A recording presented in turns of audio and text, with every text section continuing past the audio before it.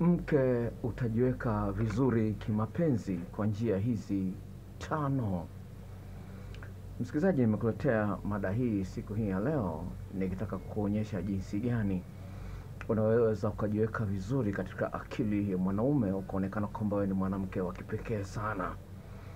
Nimeweka mada inayofanana kidogo na hii kwa ajili ya wanaume, nimeweka hii hivi karibuni, na hii nimeiahidi kutoa mada hii kwa ajili ya wanawake, na naamini kabisa nalo jipya la kusema, nalo jipya la kukuambia. Lakini ningependa nianze kwa swali ambalo vile vile niliwauliza wanaume waliokuwa wanaangalia video ambayo nimeiweka jana kama sikosei. Swali lenyewe ni hili: hebu fikiria mwanamume ambaye uko naye akianza kujiuliza swali hili, hivi kweli huyu ndio mwanamke wa mwisho duniani kufanya naye mapenzi mpaka nife? Yani sitafanya mapenzi na mwanamke yoyote yule, sasa na mwanamke yote yule isipokuwa huyu peke yake. Hebu fikiria swali hili linaweza likamsukuma vipi mwanaume kwenda kwenye mchepuko. Na je, ni jinsi gani kumsaidia mwanaume aanze kufikiria kwamba huyu ndio mwanamke pekee anayefaa kufanya naye mapenzi katika maisha yangu yote. Unaweza kuelewa na jambo gumu sana, sawa? Naomba unaweza na jambo gumu sana, lakini hebu fikiria, sawa? Unaweza, unao uwezo wa kumfanya mwanaume aone kwamba akikuacha wewe hawezi akapata mwanamke mtamu kuliko wewe. Naomba nisikilize, sawa? Naomba nisikilize, sababu na ushuhuda wa watu ambao wamebadilisha ndoa zao kwa kiasi kikubwa sana. Navyoongea hapa, sawa? Kuna dada ambaye ndoa ina miezi 3, mwanaume hana hamu na mke wake. Ndoa ina miezi 3. Nimechat naye jana na leo amelipa hela shilingi 10,000 nimtumie video clips. Leo amelipa. Sasa naomba hivi, napenda urudie swali kama ni zuri na ni zito sana. No. Hebu fikiria mwanaume uliye naye aanze kufikiria kwamba hivi kweli huyu ndio mwanamke wa mwisho mpaka nife ndio kufanya naye mapenzi. Inatisha. Mwanaume akijiuliza swali kama hilo, majibu yake yanatisha. Inatisha. Sasa hebu fikiria mwanamke huyu ambaye amefahamu kwamba ili amweke mume wake katika hali nzuri ya kufikiria kwamba akimwacha, sasa yani huyu mwanamke anaamini kabisa kwamba anaweza akafanikiwa kumfanya mwanaume aone kwamba akimwacha yeye hawezi kupata mwanamke mwingine kuliko yeye. Sasa huyu mwanamke yuko Dodoma.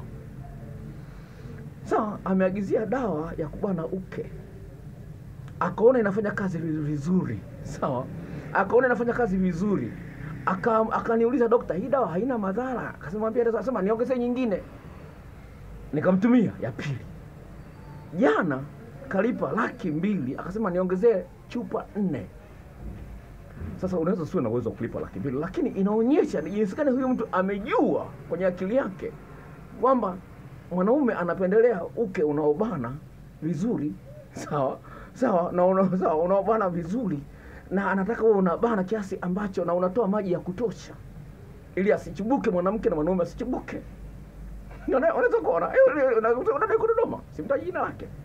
Lakini mimi mwenyewe nilishangaa jana, nipigia simu asubuhi ananiambia, daktari, nimeshamtumia chupa 2, sawa, nataka unitumie chupa 4. Sasa hali kama hiyo hauwezi ukaimiliki katika akili yako mpaka unaamini kabisa kwamba naweza nikaleta tofauti katika uhusiano ulionao. Naweza nikaleta utofauti. Sasa ukiamini hilo, utaweza kuleta matofauti katika ndoa ulionayo. Shida ni kwamba usipokuwa na imani kwamba unaweza kumsaidia mwanaume asichepuke, usipokuwa na imani, na Yesu akasemaje, yote yanawezekana kwake aaminie, utakata tamaa. Sasa wanaume ndivyo walivyo. Wanaume hawatosheki na mwanamke mmoja. Sio kweli. Nazungumza, sikiliza, angalia statement hii anazungumza mtu mmoja. Anasema hivi: normal women like love making, but amazing women need it like air.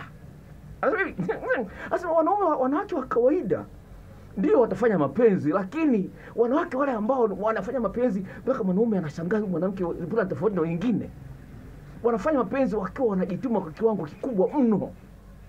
Sawa? Asema hivi, mwingine anasema hivi, hasubiri kwamba awe na hamu ya kufanya mapenzi. Asema hamu inakuja huko ndani. Sawa? Asema huyu mwanamke hasubiri awe na hamu. Huyu ndio amazing, mwanamke amazing. Hasubiri awe na hamu ya kufanya mapenzi. Anafanya mapenzi, anajua utamu utakuja huko, utakutana huko ndani. ya mchezo. Haleluya. Kwa hiyo jambo msingi kufahamu kwamba kama mwanamke unao wajibu, nimesema mambo matano na matano nakwambia nenda kwa utangulizi. Unao wajibu wa kuweza kumfanya mwanaume aone kwamba akikuacha wewe hatapata mwanamke mwingine kama wewe. Nimetoa story hii mara nyingi sana. Dada mmoja kutoka Tabora ameenda club, amekutana na mwanaume, wakaanzia uhusiano wa kimapenzi. Yule mwanaume anafikiri kama nipata changudo watu, huyu mtu anajiuza. Sawa, club. Nawa mara kwanza anafanya mapenzi kwa hali ya kawaida, mara pili anafanya mapenzi kwa hali ya kawaida, lakini mara tatu anafanya naye mapenzi ili kwa mara nne au ya tatu sikumbuki, akakuta vitu tofauti kabisa. Akamwambia bwana, mwanzo kunifanyia hivi na hivyo vitu tofauti amevikuta hapa. Video vya jinsi ya kuchezea maeneo yenye hisia nyingi katika mwili wa mwanaume, maeneo yale 14. Mwanaume ambaye ni engineer, ana mchumba anasomea udaktari Moshi KSMC, kamwacha mchumba mwenye elimu kubwa anachukua form 4. Na amemnunulia paka gari. Hii taarifa hivi, amemnunulia paka gari karibu. Mara ya kwanza alimwachia huyu dada, hajui kuendesha gari lakini kaachiwa gari. Kwa hiyo kama nini mwanaume anamwambia hivi, sitaki wewe unaniomba pesa, anampa ATM card. Sitaki unaniomba pesa, anampa ATM card na password. Wewe unachukua pesa wewe mwenyewe. Unaweza kuona kwamba hataki huyu mwanamke ahangaike aende kwa mwanaume mwingine. Sawa? Hataki. Anajua hapa nimepata kitu, nimepata mgodi wa mapenzi. Sasa wewe unaweza kuona kwamba haiwezekani. Hiyo ni imani yako, lakini inawezekana. Mwanaume mwenye akili atatulia, akikutana kitu kitamu. Na atatulia. Sasa sikiliza, wanaume wanavyozungumza. Sikiliza bwana, utangulizi unamalizia na statement hii, sio kuiacha nitaongea. Anasema hivi. Ni mwanaume anasema hivi. In my experience, so very attractive girls tend to be boring. Sasa katika uzoefu wake, wanawake wenye sura nzuri, maumbile mazuri kitandani hawajui mapenzi ya kitandani. Anasema hivi. Nobody ever tells the girls that they are bad in bed. Kwa sababu ni mzuri sana, ana sura nzuri, ana maumbile mazuri sana. Mwanaume anapata shida kumwambia kwamba wewe hujui mapenzi kitandani. Anapata shida. Anaendelea. So this seem to be the unfortunate truth. Anasema huu ni ukweli ambao unakuja kama ni kwa bahati mbaya, lakini ni ukweli. Anasema hivi, you might try to convince a girl to do certain things. Sasa unaweza kujaribu kumfundisha vitu fulani. It is a way harder the hotter they are. Yaani kumfundisha mwanamke mwenye sura nzuri, mwenye maumbile mazuri jinsi ya kumhandle mwanaume kitandani ni vigumu sana kwa mwanamke ambaye ni mzuri. Ni vigumu. Sawa. Kwa hiyo sasa, lakini cha msingi ambacho nakuambia dadangu na niangalie hapa leo. Sikiliza hivi, katika moyo wako uwe na mtazamo huu ambao dada mmoja alikuwa naye. Anasema hivi, I can't fix everything but at least I know I tried. Hallelujah. Anasema siwezi nikampatia kila kitu anachotaka, lakini at least nimejitahidi kuongezea ufundi. Siwezi nikajitahidi kumfurahisha katika kila kitu, lakini at least nimejitahidi, nimeonyesha bidii. Sasa sikiliza kwenye yale mambo matano ambayo alikuwa anazungumza. Wewe ulikuwa ni tangulizi tu. Sawa, wewe ulikuwa tangulizi sawa.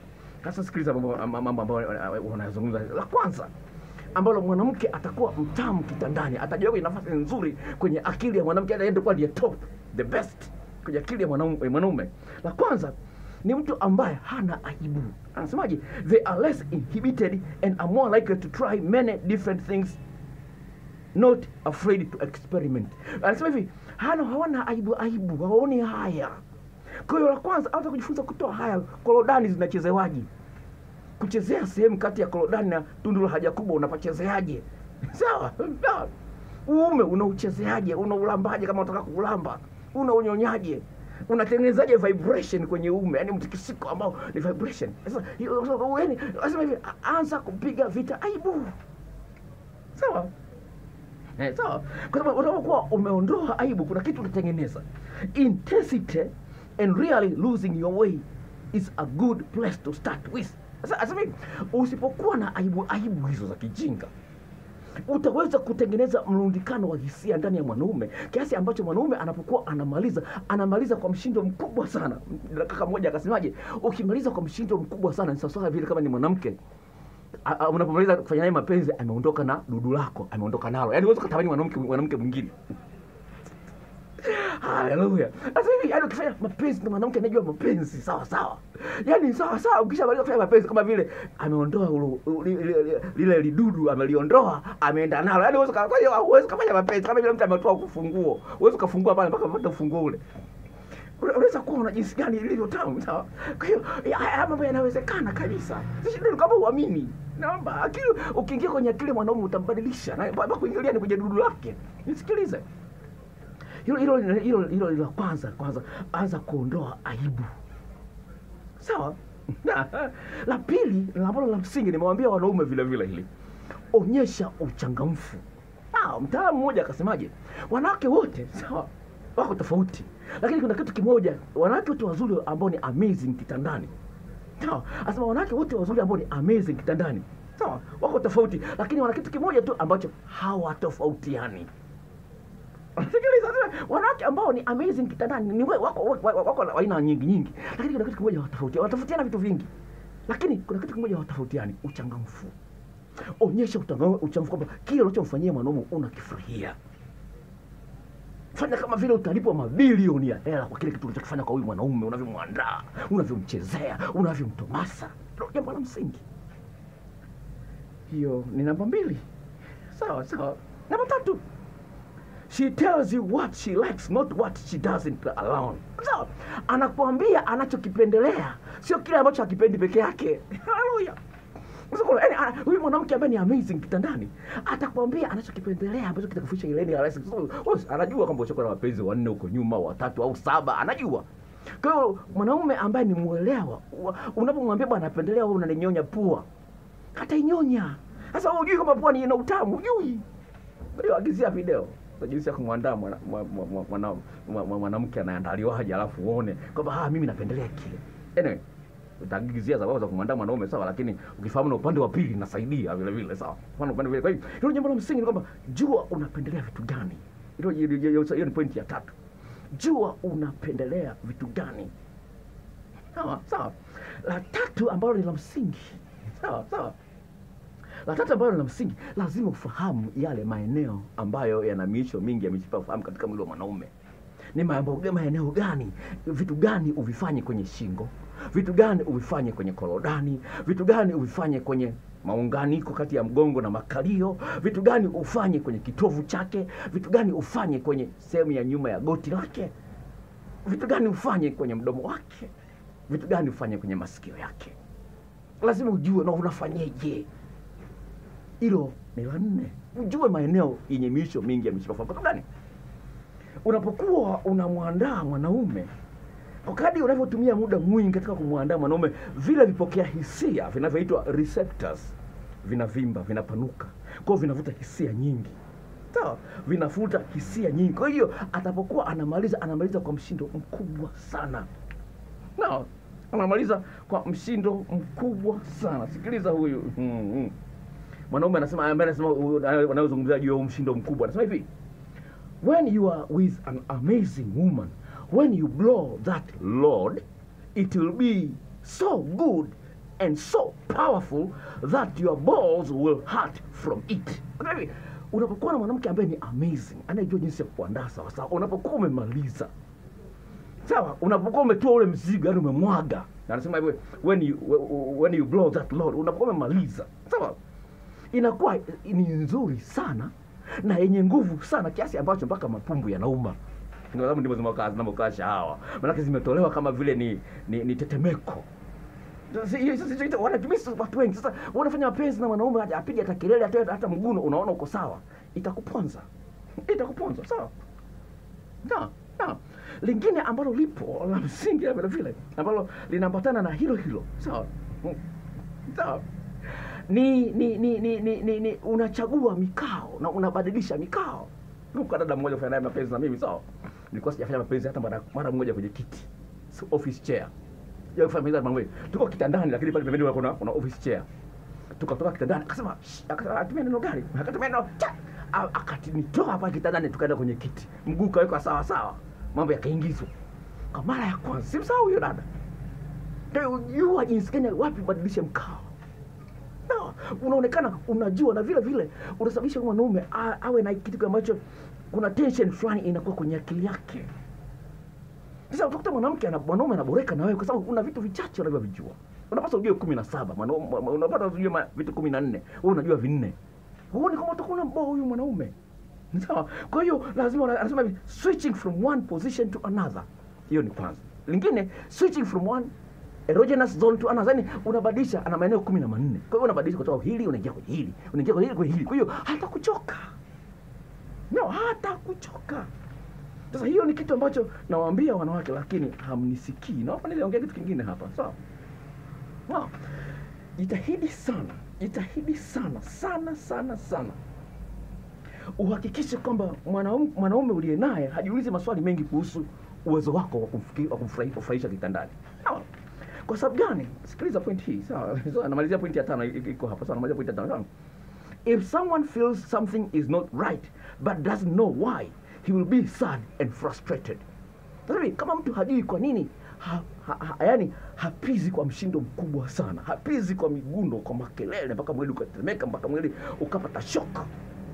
Hajui kwa nini. Wakati Zaina zamani alikuwa anamfanyia hivyo, Jennifer alikuwa anamfanyia hivyo, Mary alikuwa anamfanyia hivyo, lakini hajakutana nacho hiki kitu kwako.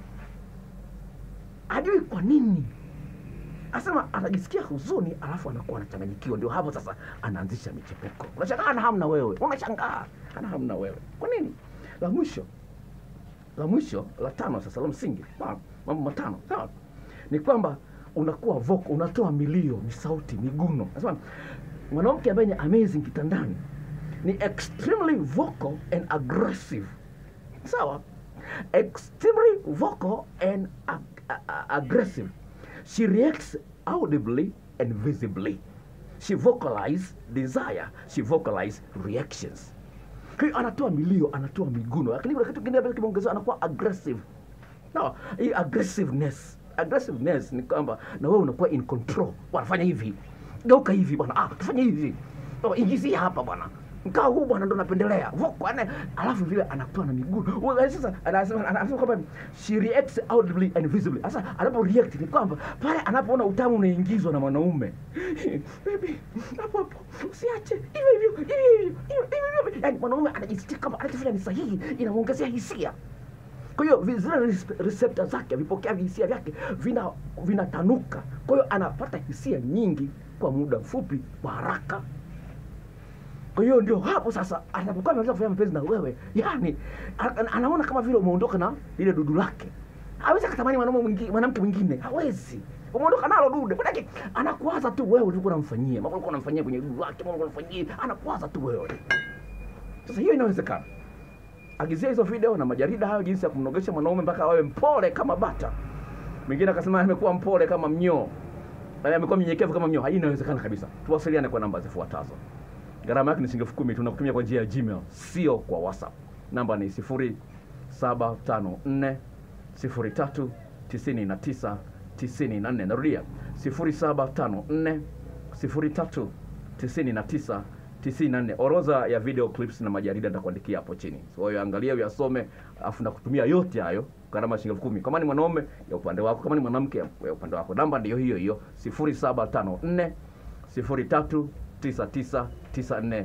Hii ni kliniki ya afya ya mapenzi na Dr. Paul Nelson Mwaipopo. Kwaheri.